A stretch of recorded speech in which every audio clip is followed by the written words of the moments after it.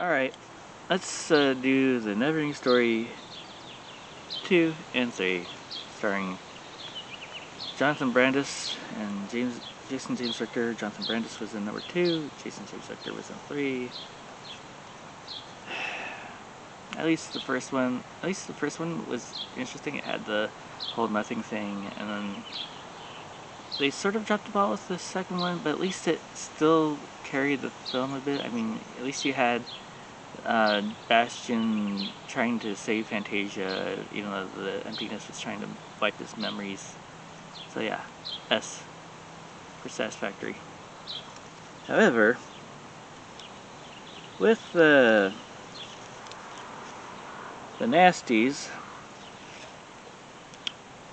headed off by Jack Black, not only was it a bad film version, but there's like the scene where Bastian's all like, "Oh, what if we wished everyone back into a different world?" And she's like, "No, Bastian.